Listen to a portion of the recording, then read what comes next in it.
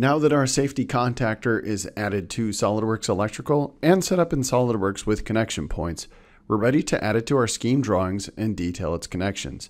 From there, gathering the wire information in reports and laying the groundwork for 3D routing. Origin destination arrows provide the ability to link open lines as if there was no interruption, keeping our wires connected between drawings or connecting open wire ends within a drawing to avoid cross-ups and visual confusion. For more details about our wiring layout, several attributes can now provide us details on the component terminals where a wire lands. These texts give us greater information on how the circuit's laid out and appear without further user interaction, avoiding time spent on manual entry.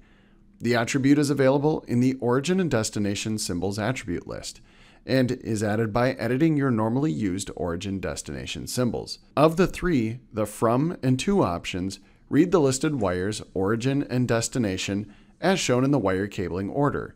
You may need to go in here and edit your wire flow for correct results. Using the Connected To variable simply lists what's on the other end of the arrow. When in place, the text readout gives assemblers clear guidance from the drawings on how the circuit is laid out and gives designers enough information to know if wire cabling order changes are needed.